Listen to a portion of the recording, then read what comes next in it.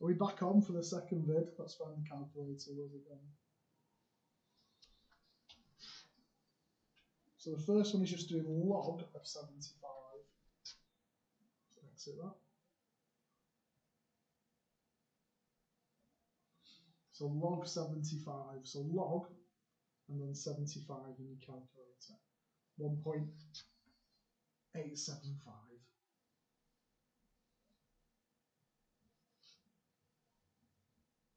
.88, 1.875. Lost my calculator again. And then it's on log to base 8. It is, isn't it? So we're going to use option calc solve. Did they put that by a math? Same idea, a different way of getting there.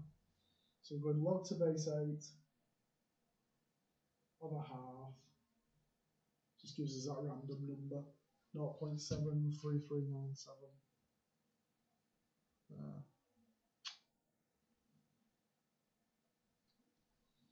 Hang on, is that good as that?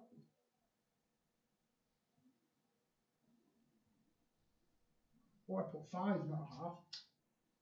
Hang on. There, minus 0.33. Then ln, the one you use loads next year, ln of 5, 1.609. So that's just using your calc to get the values out. So there's a question for you there, so let's have a look at this question for you.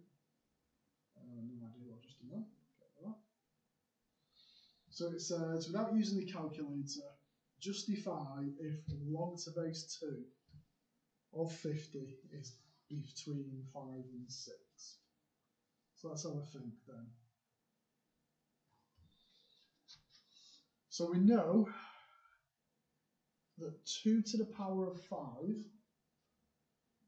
is 32.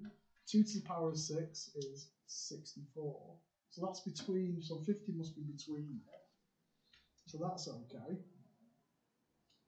So they've done this here, haven't they? Let's have a look. So we know that 2 to the power of 5 is 32. We know that 2 to the power of 6 is 64. So it must be between there. It must be between there. So yeah, it's fine. It must be between there. And then just stick it straight in your calculator and you get 5.644. So you could do that straight away, couldn't you? Just put it in your calc. So we'll look what's on the next page.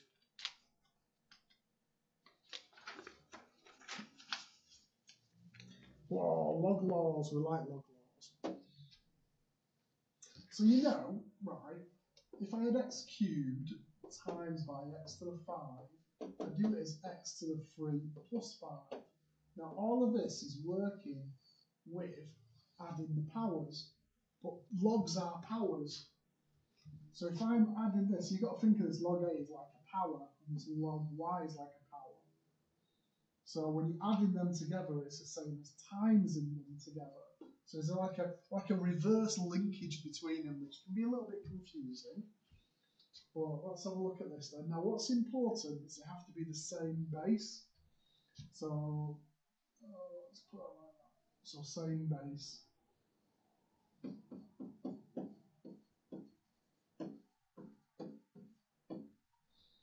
And if you look, these are log a, so that's fine. Right, so I'm going to use the log, so where is it? There. Log a of x minus log a of y is log a of x over y. So I'm using the divide one here. So this is what I'm using in example A. So that's the same, so minusing it's the same as log to base a of 12 over 3. So that's going to give me log to base a of 4. So if I'm adding the logs, I multiply them. If I'm dividing the logs, I take away. So that's what these are here doing. If I add the logs, I can multiply them when I combine them. And when I take them away, I can divide them. I've got one with a power, and if you look, the power goes at the front. And that's a bit random, but I can kind of show you why that works in a minute. So you've got one here, one to do. So they're the same base, so that's okay. They're a minus, so if they're a minus, I combine them.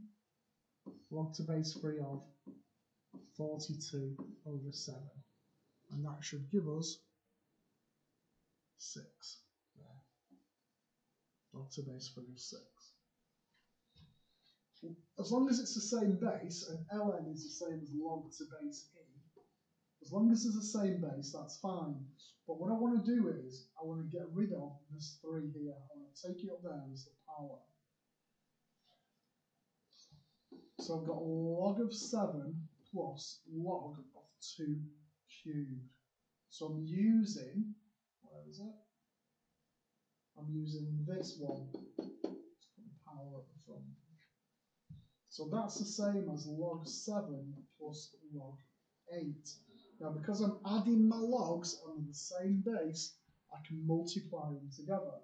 So this becomes log of 7 times 8. So it becomes log of 56. 7 times 8 was the one that I never remember. So you've got one to do. So you'll take the 2 up, you'll take the 3 up, see what they've done. Yep. So you've got log 9 plus log 8. And then I can combine them as log of 9 times 8. There. There. Which is 72. One's a bit cheeky. If you look up here, log to base a of 1 is 0. Now that's because anything to the power 0 is 1. And log to base a of itself, so the same base, same number is 1. And that's because anything to the power 1 is itself. So when you get one of these where it's like a 1 or a 10 or whatever, I've got to see it as log. So base, whatever the base is, of itself, plus log to base a of 6. And now I can just add them together. Well, because I'm combining and adding, I'm going to be timesing them together. So it's a times 6. So I get log to base a of 6a. And you've got one here. Now this one's a little bit more cheeky because you've got to see the 3 as 3 times 1. So then you've got to put it up as, take the 3 up as the power. So let's see if they've done that actually. You know what? I'll do it here at the side. So I've got log 2 to the 7 plus 3 times 1. So I've got log to base 2 of 7. A lot of algebra with this. And 3 times log to base 2 of 2. If I take the 3 up as a power, I've got log to base 2 of 7 plus log to base 2 of 2 cubed. So I've got log to base 2 of 7. I'm doing all the steps. A lot of these steps you could do in your head. And then I've got 7 times 8. And that should give me log to base 2 of 56. I've done all the work in there. All the steps are working. When this completed one hasn't. So I've kind of done all the steps to give me log to base 2 of 56, whereas a completed part doesn't.